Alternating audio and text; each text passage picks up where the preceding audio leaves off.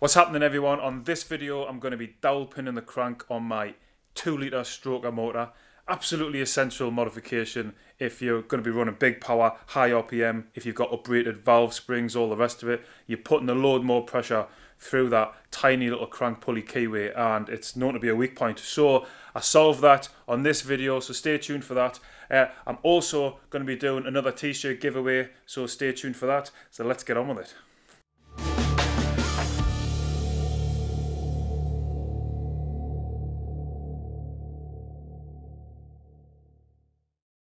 Time to fit the crankshaft pulley. This is the crankshaft pulley and it sits on the end of the crank.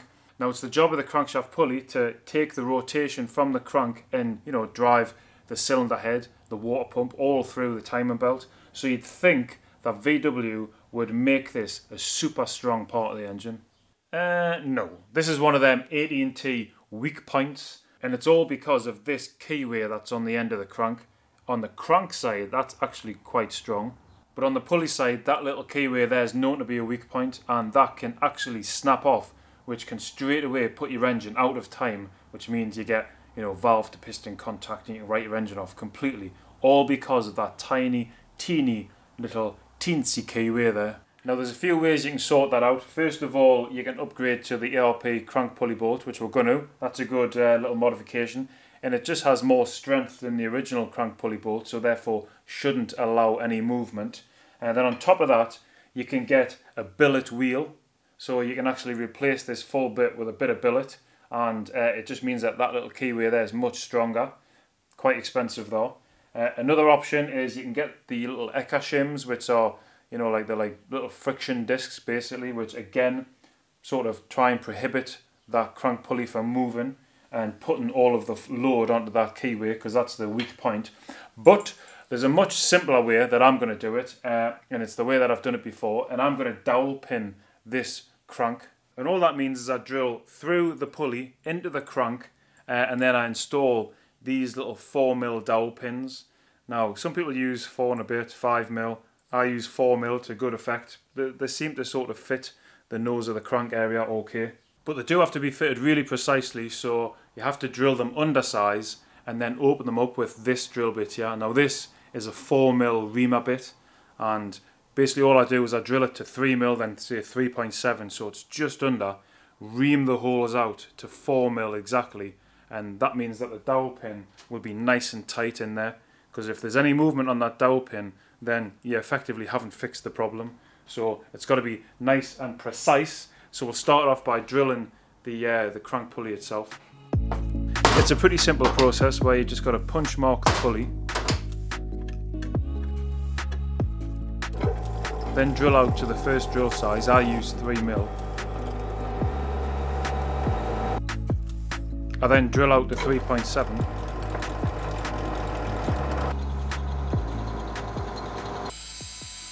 Now I had to be careful when I drilled these holes, because if you drill them too close to that centre bolt hole, then by the time you put it onto the end of the crank, the holes for the dowels are actually a little bit too close to this bolt hole in the middle, and the hole is bigger on the crank. How many times can I say hole?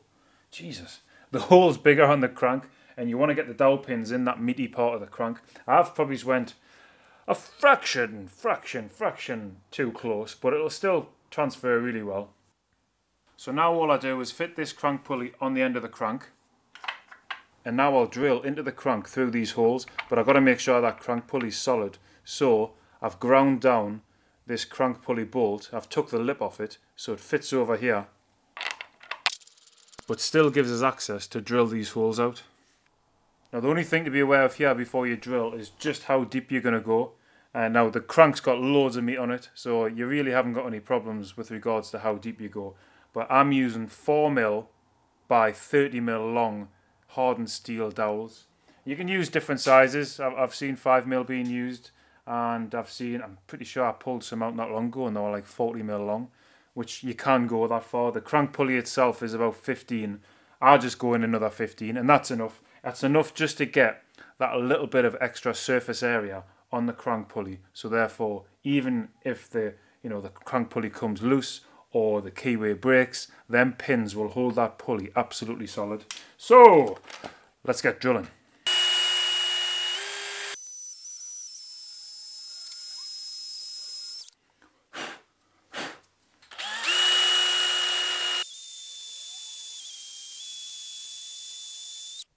Can you see what I mean about that top one? I was probably just a little bit too close to the inside of the bolt hole, but to be honest, that's absolutely fine. There's nothing wrong with that at all.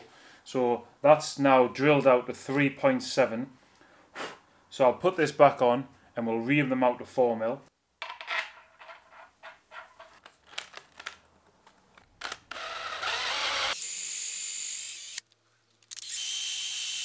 Boom! 4mm holes. So even though I've just drilled 2 there, I've only fitted 1, and that's because when you put 2 in, it can be a right pain to get the pulley on, and it's an even bigger pain getting the pulley back off again. So I'll put 1 in, we'll then put the pulley on, and then I'll drive the second one in, and that'll be the pulley nigh on locked on the end of the crank.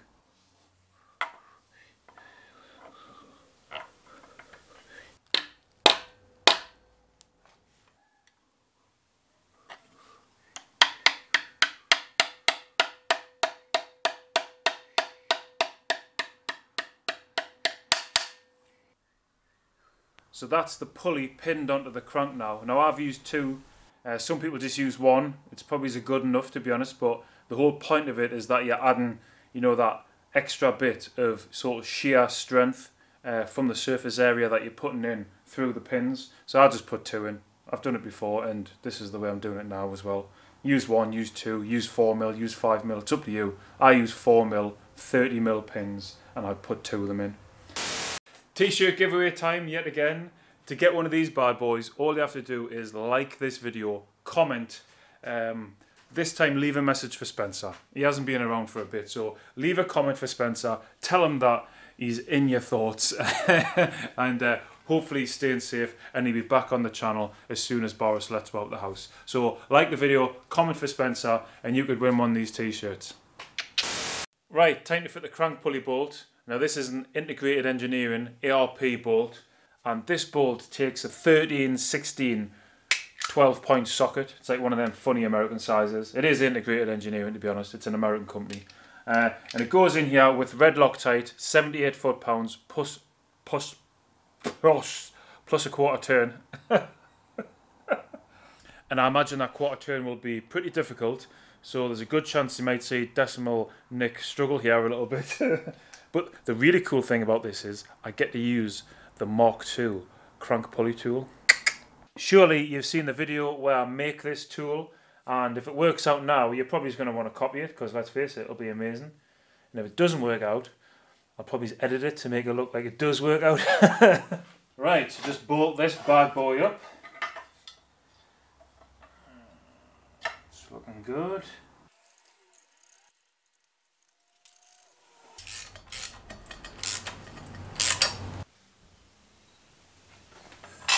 And now the bolt. 78 foot-pounds dialed in on the torque wrench. So, let's go for it.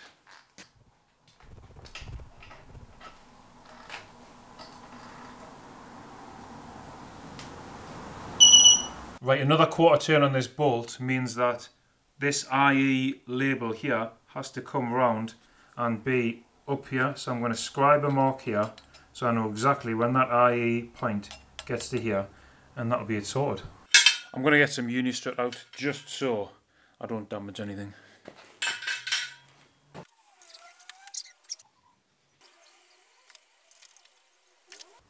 Woohoo! I've read that bolt as an absolute nightmare, and in all honesty, it wasn't actually that bad. I mean, I had to get the big old uni strut on it, get some leverage, but yeah. Spotty dog. It's crazy really to think that the engine that you've got like thousands invested in possibly could all be saved by a little bag of drill bits and dowels. It's mental, isn't it, really? Really simple little modification to do. So hopefully that has either helped you or you've been entertained by it. Me bending over, giving it So anyway, thanks very much for watching. Now there's going to be a little bit of a delay on the t-shirts announcement, whoever wins, but please do like and comment on the video. Give a message for Spencer and he'll get to read them all. It'll make him feel all nice and warm inside. But anyway, thanks very much for watching. See you on the next one.